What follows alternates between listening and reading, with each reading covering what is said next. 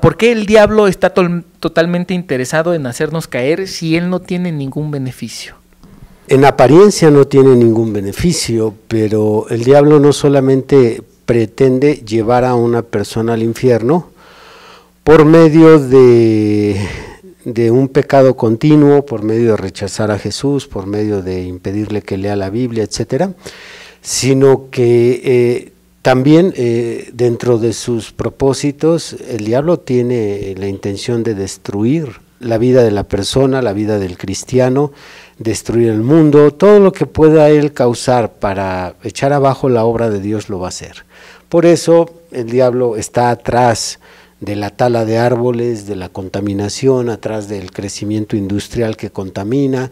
El diablo está atrás de la caza no controlada, la caza de animales y especies.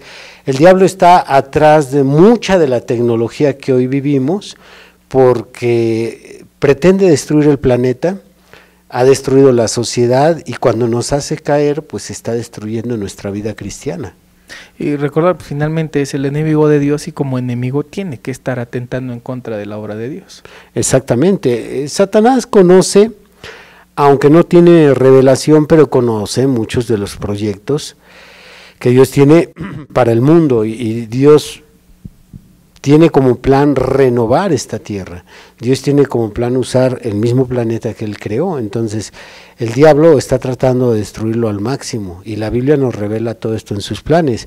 El libro de Isaías en profecía dice que los árboles regozarán cuando comience el milenio.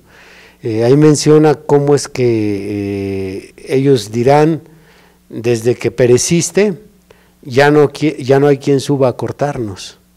Entonces, toda la creación de Dios, toda la naturaleza, la fauna, la flora, todos están sufriendo por causa de que el diablo ha entrado en la mente del hombre y constantemente está en destrucción.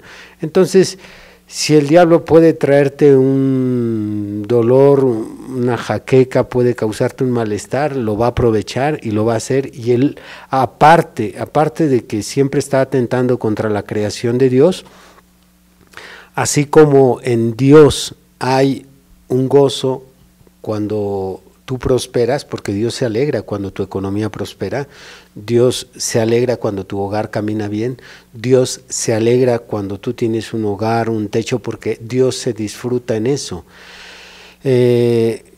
Esa comparación nos las dio el evangelista Mateo.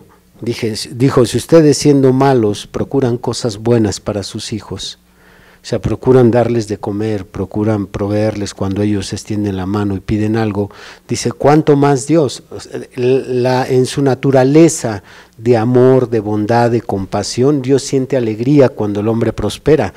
El diablo le pasa lo contrario, hay una gran alegría cuando alguien sufre, cuando alguien padece, cuando alguien se confunde, cuando alguien muere, cuando alguien se accidenta, hay fiesta en el infierno, los demonios festejan ello. Entonces en apariencia uno dice, no gana nada el diablo, sí, gana un festejo. Cuando un cristiano cae, hay gran alegría. Nosotros podemos observar esa alegría y ese gozo de los demonios, lo podemos observar con nuestros ojos, porque en ocasiones es muy patente ese gozo en los demonios, aún en el rostro de la persona que nos está causando un daño.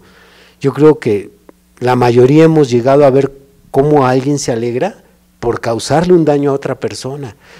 Algo como esto se ha llegado a decir, no, si hubieras visto cómo lo dejé, lo pateé, y lo dicen con tanta alegría, lo dejé tirado, lo arrastré y esto. Esa alegría que se está viendo en el rostro de la persona, en realidad es el demonio que está dentro festejando.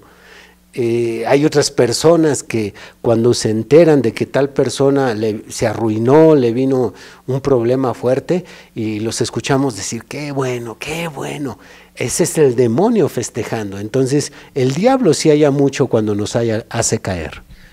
Bueno, pues para los que pensaban que no, sí le halla el gusto el diablo en esa situación.